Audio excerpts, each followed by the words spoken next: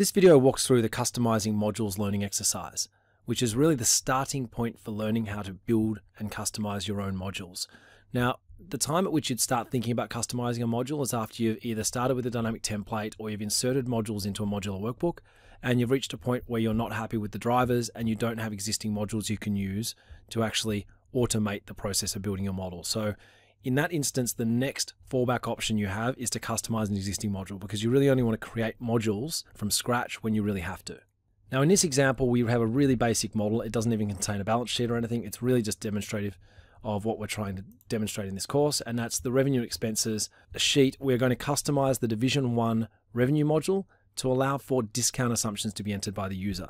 So it's a really basic example of a customization, but it does highlight a lot of the principles that are used to do really advanced customizations. Now, before jumping into this customization, we touched on module components in the automation fundamentals exercise. It's really important to understand where module components are before you start customizing. Now on this page, we have 3 components from 3 different modules: Division 1, Division 2, and operating expenditure modules. And the components span the rows with a spacer row above their header row. They basically span blocks down the page. Now the best way to see those blocks is to switch on cell block shading, which you can do via the cell blocks menu and switch on. I always use rows around selection. You have a whole lot of options. Another way to do that is to do Control full stop, which toggles it off and on. And what that does, it shows you where the component rows are and where the actual blocks of categories are within those components. Now these blocks are called cell blocks, and there's actually, within categories, a cell block will actually span rows when you have category blocks like this. But you still, on this component, you have a cell block in cell A10, a cell block with the heading Division 1 assumptions in B10, and then you actually have a cell block that spans this filler row for the heading 1, and then you have another cell block for the headings, another cell block for the assumptions here, and you have another cell block for the total revenue heading, another cell block for the total. So the way to think about module components within modules is you have modules with components, and the components contain the Excel content, which are located in cell blocks. And that's what you create and edit when you're customizing modules. So in this case, we're going to edit this module so that the current forecast assumptions for the 3 products are actually the base amounts, and we're going to add another block of assumptions for discounts for each category. Now it's important to bear in mind while doing this that we need to use the appropriate formats and styles, because cells containing assumptions that the user will need to change will need to be formatted in assumption styles, whereas cells containing non-assumptions, such as formulas and headings, will need to be non-assumptions. So let's insert a row for the base revenue heading, because that's what this block of assumptions is now going to be. And after doing that, let's apply a heading 3 style, which is LO3. And you'll see it automatically formats it as a constant because it's a constant. And then we need to update this heading. I'm going to make this equals total, and I'm going to make this a mixed cell formula. And you'll see that's gone green. And that's one of the benefits of using modular spreadsheet development, is the actual content is automatically updated if you've got that setting on in your options. So let's put a couple of rows in below there, and we're going to put a heading here for discounts. So discounts. And again, apply a heading LO3, heading 3 to that. Now to collect our discounts assumptions, we need another block of categories for those assumptions.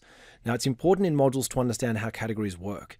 Now in modules, categories are stored in category blocks in Excel, which is what these rows are across 13 to 16, including a total row. And related blocks of categories are stored in what are called categories groups. Now to look at what the categories groups are in a module, you can go to the Build tab, Categories Blocks menu, and you can go to the Categories Groups dialog box, and you can see here our module Division 1 contains 1 categories group called Revenue, and that contains 2 category blocks, the Assumptions block and the Outputs block. Now we need to add another block for discounts to our assumptions, and to do that, all we need to do is insert a row, and I'm just going to put a formula in equaling the first category of an existing category block in the Revenue Categories group. And when I press enter, it automatically adds the block for those rows. So now if I add categories to any of these blocks, add them now to the one down below, because they're related category blocks in the same categories group. So what I'm going to do is I'm just going to apply a heading 4. I'm going to delete the total because we don't need that. And then you'll notice if you go across here, if I go and type an assumption in here, so I put in say 10%, it does it to all of them. It creates a new cell block in that category block, But the problem is if I change any of these numbers, it changes all of them. Now that's because I haven't applied an assumption style to that cell block which is what's necessary if I want to be able to change numbers like I have in this block up here. So if I apply an assumption style, Alt-LA, and in this case I want a percentage style, so I'm going to apply percentage style, and if I turn off cell block shading, you can see it's just applied the normal percentage assumption style from my options, and then I can do Control-R and fill right.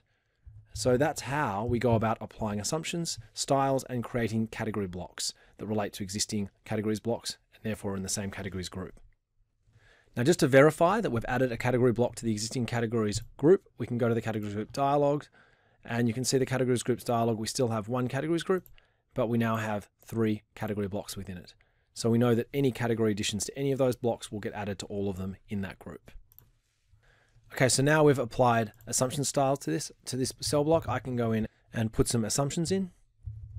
I'll just put 10% in the first row and say 5% in the second row, just so we can see when we amend our outputs what's going on. And then I'm going to go to the outputs, and this is no longer total base revenue, it's just total revenue. So I can type over this and you'll see that it will go from being a formula to a constant, which is why it's gone blue.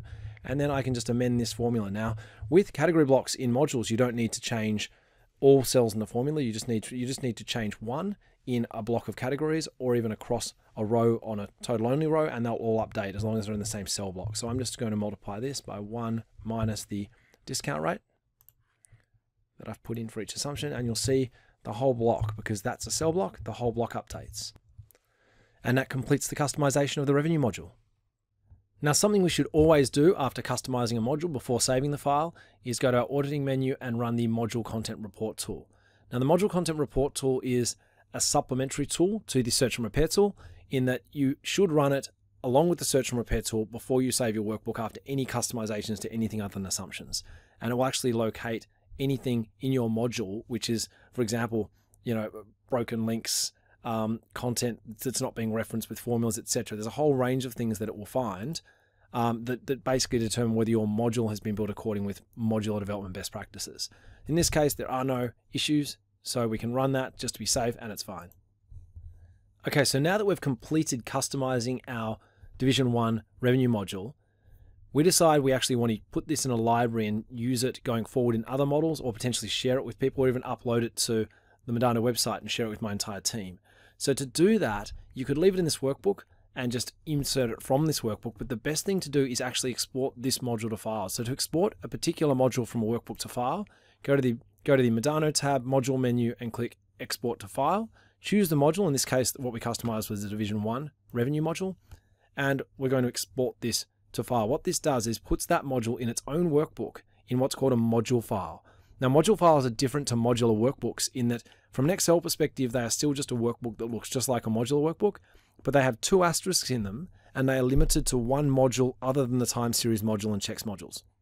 So in this case, this module file, which has come out, it's always got Modano hyphen at the front when it's a module file, and 2 asterisks, and it contains assumptions, and you can see it's picked up my customizations to the discounts and my outputs. It's reset my assumptions back to the default values, which you can change if you like by setting default values, and basically created a standalone file. Now you can tell a module file because when you go to save this file, it will actually save as a module.